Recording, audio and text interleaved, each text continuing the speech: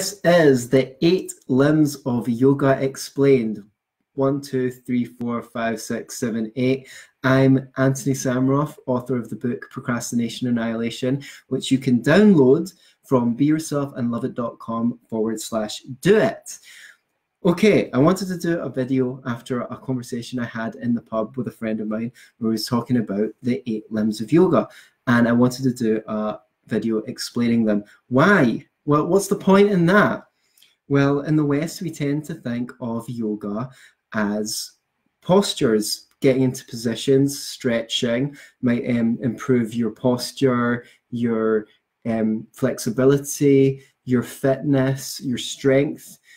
However, that is only one small part of yoga. There's actually 8 aspects to yoga as it was put forward by a dude called Patanjali. That's how he explained it, and we're going to speak a little bit about him in a minute.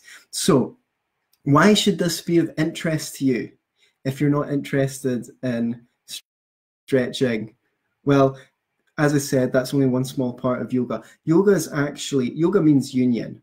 That there's 2 elements to that, the way that I see it. One is union, connection with yourself, and through that connection with everything, connection with your environment. If you feel connected to yourself, you will easily feel a sense of ease in the world and a sense of union and connection with your environment. And obviously, there's a spiritual element to that, but you don't have to accept the spiritual element of that to see the benefit of it. So yoga is actually a complete system. It's not just about building up your body. It's a complete system for self-perfection.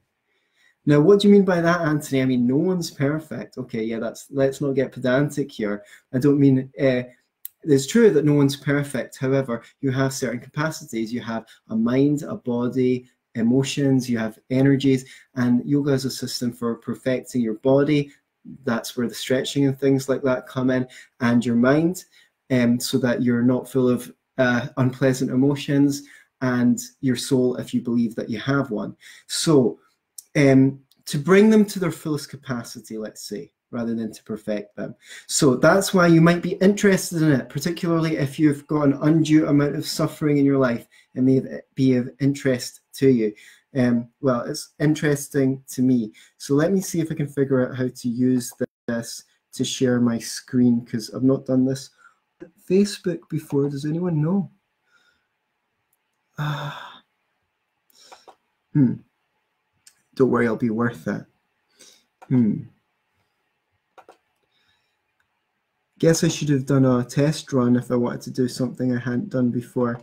I'm just whetting your appetite for more, keeping you in suspense. Nope, I don't know how to do it. Okay, well, that's a shame because I'd presented some slides. So the 8 limbs of yoga start with a dude called Patanjali. He was like the first person to formally systematize yoga and try and make a scientific delivery of the core principles and messages in a sequential way so people could follow it like a formula. Now, he's not the originator of yoga. Yoga predates Patanjali by hundreds, if not thousands of years. Legend has it that Shiva, you've all seen the Hindu god Shiva, legend has it that he was the first person to teach yoga to the world, and that he on this planet. Now, we don't really know if Shiva actually existed or he's just a mythical creature, but if he did exist, he's the first person to bring yoga to this planet. So we don't know if he really existed, and maybe he was a person, maybe he was an extraterrestrial, or maybe he was some kind of angel or god, according to the legend. But essentially what he did was he came to Earth, that human beings were more like in a more animalistic state, and he brought yoga to the planet. So we're going to go through the 8 limbs of yoga. Okay, the first one is what we call yamas, or discipline. So yamas, I'm going to go through 5 yamas. We're going to do yama, and then niyama, And then, well, that's not one of the 5, that's the next one. Then we're going to talk about asanas, which are the positions you've already heard of. And then we're going to talk about a few more things. So discipline is the first limb of yoga. And there's some specific ones that they talk about. And we are not going to, some people have different ones, but these are the 5 that I was taught. The first one is ahimsa, or non-violence, the discipline of being non-violent. And that's in your thoughts, your words, and in your actions. And people who take this very seriously would tend to be vegetarians as well, because they don't want to inflict violence on animals. The second yama is truthfulness. So you pretty much self-explanatory. You don't go around lying and telling falsehoods. That will corrupt you as a human being, as well as get you into messes later on that you will regret. The third one is non-stealing. So that's the third discipline. You don't nick people's stuff. Very libertarian principle, those who know me from my other videos. The fourth being non-possessiveness, or hoarding or collecting. So not to be too materialistic and keep on to stuff that you don't necessarily need. Again, this is not a moralization. The system of yoga says that this is for your own benefit. So it's not in a moralistic way of saying, oh, you should all that stuff. It's not to your benefit to hold on to things you don't need. It's a bad habit. It's not going to serve you. And the fifth one being brahmacharya. Now, a lot of people think that brahmacharya means literally celibacy, but it actually just means like respectful control of your sexuality, your sexual energy, not being too promiscuous. Not very good for me. Not my favorite yama. But people who take, so it's like not to be disrespectful of your sexual energy, and people who are really serious about yoga and they take it seriously will actually only have sex 3 days out of the month. If they're a woman at a certain period in their menstrual cycle, there's 3 days where it's appropriate for them to have sex. And if they're a man, then they wait for those 3 days in their woman's menstrual cycle. But that's for people who take it really seriously. And the idea of that is they don't want to be throwing out their energy having sex. They want to do what they consider to be more constructive things, send the energy upwards, up through their body, to make them strong and compassionate and wise. And they believe in the yogic system that you can use your sexual energy to do that. The second part of yoga is niyamas. So these are more universal rules. They're kind of they're stated positive kind of obligations. It's not to say like this, like if that's not your, you don't say, well, that's not my culture, it doesn't apply to me. They're like things that they kind of promote for your own benefit. So the first one is like cleanliness, and that's not just of body, but like internal. So you don't keep a dirty mind. Oh man, I'm disqualified from yoga. No, I don't. I mean, how can I put that better? I don't mean dirty mind. I just mean like not harboring bad thoughts and grudges and things. But they also clean all sorts of parts of their body, the inside of their nostrils, so they can breathe better. Ears, obviously the target areas of under your arms and your crotch. But yeah, to be clean. The second one is kind of like called santosha, or contentment. It means being fulfilled and having gratitude and satisfaction with what you've had. So it's the practice of being thankful and satisfied with what you have. The third one is austerity, or tapa, and it means to make yourself durable, and capable, and practice, temperance. So, and the fourth one is self-study, and the fifth one is surrender. So whatever your life circumstances, if you can change them for the better, you do what you can to change them for the better. And if you can't change them, then you accept life as it is, and that principle obviously went forward into Buddhism. The Buddha was a Hindu before he became the Buddha, of course. So, and he learned from all sorts of teachers. So that became a big feature of Buddhism, the idea of self-surrender, surrendering your ego and taking life as it comes. I should say, before we go on to the third one, which is the asanas, the positions that you're almost familiar with, you tend to equate yoga with. So there's like, what's the point, right? Do you believe in enlightenment? It doesn't really matter if you do or not. I've never experienced it before, at least not that I remember. Maybe in a past life, but the idea of yoga is ultimately it's a path from the kind of suffering you're experiencing now to enlightenment.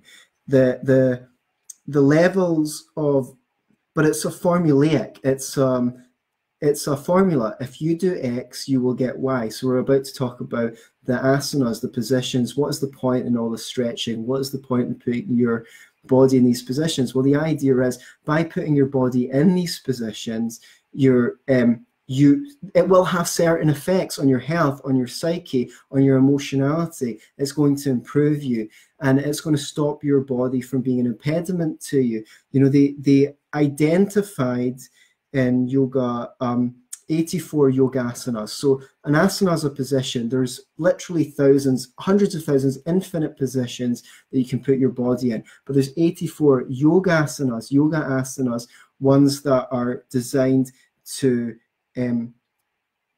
put your mind and your emotions in a certain state as you build up the capacity to put yourself in those positions.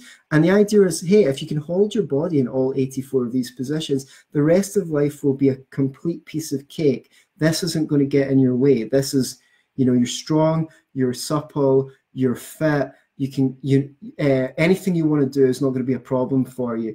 And they say you can do that as long as you've not got serious problems with your body. If you're really serious about it, they say that you could actually manage to do that in 180 days. I don't think I'd manage to do it in 180 days. That'd probably take a serious amount of focus. So this yoga is a formula for creating effortlessness in your life, making life not a menace or nonsense to you. And you can contrast it with, say, as an approach to enlightenment, if you believe that that exists, you can contrast it to the Zen approach, which isn't about gradually building yourself up. Zen believes that you can instantly get enlightened if the right combination of experiences happen to you.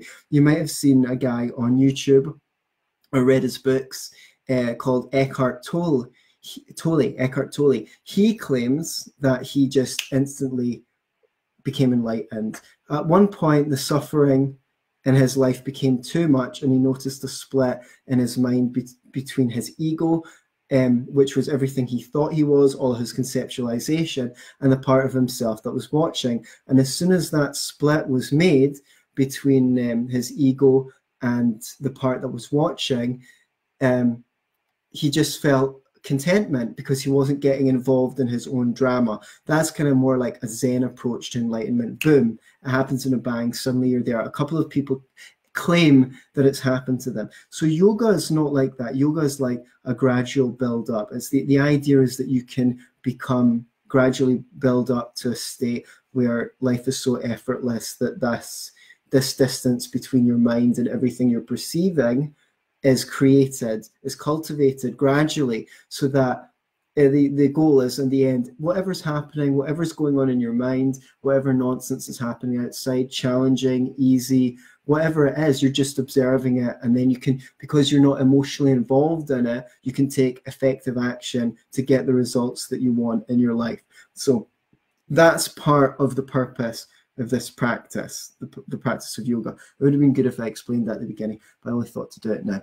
So back to the positions. Okay, so we've said if you can get into these 84 positions, the rest of life will be a piece of cake. If you want to lift things up the stairs or load them into the car or run for a bus, it's not going to put you out of breath.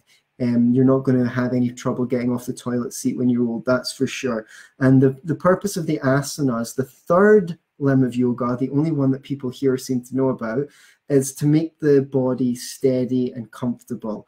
And if your body's not stable, then your energy can't be stable. And if your energy is not stable, your mind can't be stable. So again, they say it takes 90 days for the body to become stable, and that would probably be practicing yoga twice a day. I had some serious problems with my body, so I'm way behind, and I still don't think I'm quite near that level of stability yet, but I hope to go back to India and do some more yoga in good time. So 180 days, I've heard it said, if you're really, really serious and you were practicing every day, you might be able to get into all those positions. So it's not a whole lifetime, but you can spend a lifetime doing it. Some people, when they're young and they're brought up in this culture, they do hours of getting in positions when they're young. And then later on in their life, they maybe just do 20 minutes every couple of days just to keep topped up.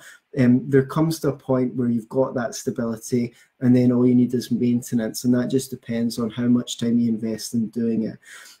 Also, the other thing I should add is if you're not comfortable, you can't meditate, or at least it becomes very hard to meditate. So asana was largely preparation for the practice of meditation, to prepare the body to sit nice and still and comfortably.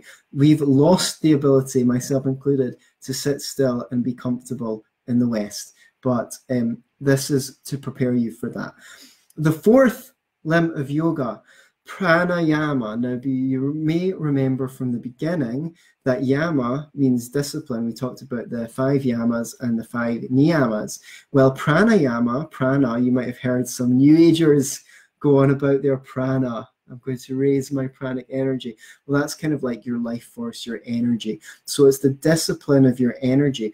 But we practice that by doing breathing exercises. So when people practice pranayama, they will typically be doing breathing exercises. One of the most famous ones is called Anulom Vilom, which is you breathe out your left nostril, then you breathe in your left nostril, then out your right nostril, then in your right nostril, out your left, and you just keep on crossing over. And if you do that for 4 to 8 minutes already, you'll seem to get a sense of balance in the body. It's very subtle. So the reason why we use our breath is because the breath is kind of a turning point. Like, you've got all of these features of your physiology, like your circulatory system, your heartbeat, that are completely automatic. And then you've got things that we do consciously, like move our body. Well, our breath, we can control our breath, but we can also, if we forget about our breath, we continue to breathe. We don't stop. So it's really seen as a pivot, which is why a lot of meditative practices get you to focus on your breath or do breathing exercises. And why in pranayama, you start with a whole load of different breathing exercises to help bring balance to your system. Because, you know, think about your system, think about a ladder, right? If you've got a shaky ladder, you're not going to want to go climb very high in the ladder. But if you've got a nice solid base, a nice solid foundation, you can build up high. And if you've got a nice steady ladder, you can climb up high. So the pranayama, the discipline of your energy, is all about creating stability in your system, and we start that using the breath. And there's people who are very advanced yogis probably don't need to even use their breath. If they really know what they're doing, they probably go into far more advanced position exercises or practices for the control of their system, for the control of their energy. But the breath is definitely the entry point. And that's if you went to learn pranayama in India, they teach you some breathing exercises. So let's see. There's I'm just going to see if there's anything I want to add about pranayama. We go on to the next one. Okay, we're going to go on to the fifth limb of yoga, pratyahara. Okay, pratyahara means withdrawal of the senses. Now, there's 2 schools of thought in this. You've probably heard of people going off to a temple or a monastery where they don't listen to any music or go on the internet or read the newspaper. They might be even more austere than that. They might be instructed not to take aesthetic pleasure in things, you know, just to focus on themselves. Certainly no sex, that's for sure. And withdrawal of the senses is to look inside. Now, the school of thought that I'm from says don't do that, because what will happen is you want to do all that stuff, but you just deprive you want to eat whatever kind of food you want and things like that, but you're just repressing the desire, and anything that you suppress will become more powerful and end up controlling you. You know, it's like when people try and do those low carb diets and finally they go crazy and just eat the worst carbs ever. So because they suppress the desire and suppress the desire. So one school of thought is to go and deliberately practice pratyahara, the withdrawal of the senses, and focus inwardly. And you can, and you can of course do that as a retreat, do that as a, but my school of thought says do not do that as a way of life, because that's just maybe as a retreat, but not as a way of life, because that's repression.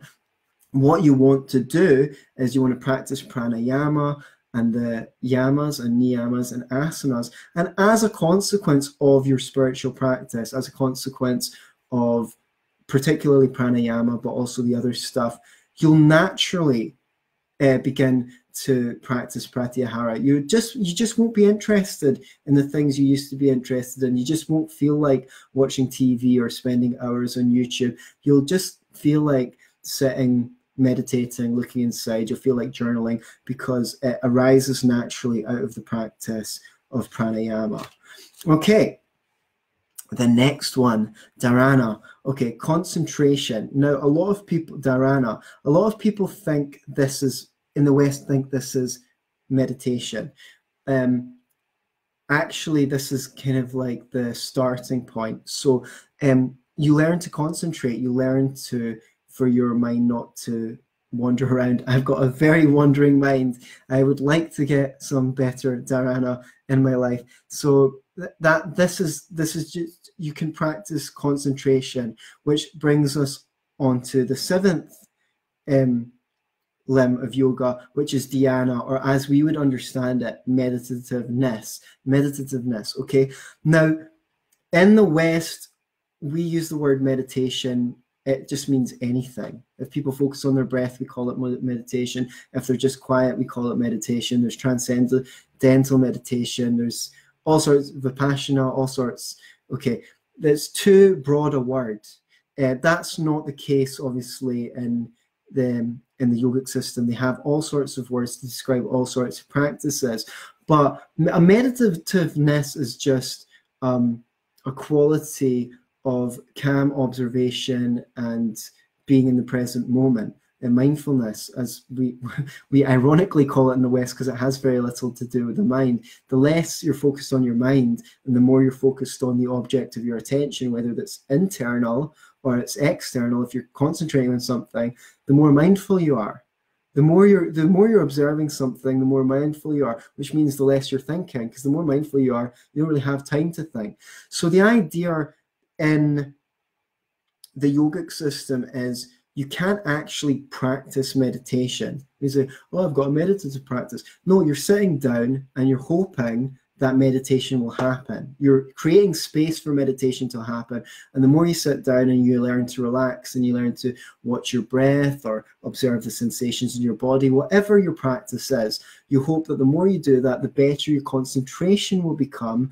And finally, a meditativeness will arise out of that concentration. And that's called dhyana.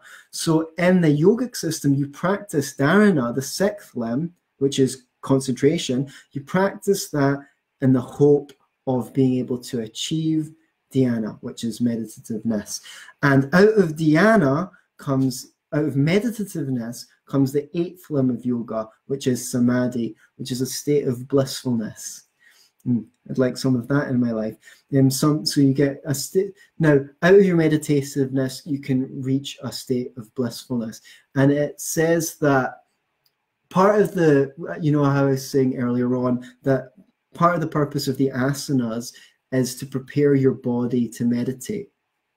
So that you can sit down and comfortably in the same position. They say in the yogic system that if you're able to sit down in the same position for 3 hours and 45 minutes without moving, just comfortable, 3 hours, and boom, you get samadhi.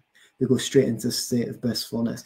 If you're able to train your body to be completely still in 3 hours and 45 minutes, boom, you're there. So I'm guessing I've never experienced it before. I'm guessing, like many states, it's a sense of finding the coordinates, finding how to feel that way. And probably the more times you've experienced it, the more easily you'll go into that state of blissfulness. So for people who've been practicing a long time and have experienced that state of blissfulness many times, they probably find it easier to access that state. For us who are just beginning on our journey, well, I guess we'll just have to keep plugging away. Now, if you want to put me in a state of blissfulness, you can do that by sharing this video on your wall. Share it, send it in a message to anyone who you think might be interested in this or might benefit from it. And let's see if we can get some comments and find out what people think and what they want me to make videos on in the future. I've really enjoyed this. I've built up to it for a while, and I'm glad that I actually did it. So please, I've taken 26 minutes here. It would be really great if you took a few minutes to share it around. Thank you very much. And you can find me on YouTube. Oh yeah, and don't forget to download my free book, Procrastination Annihilation, from beyourselfandloveit.com/do it. Until then, I wish you samadhi.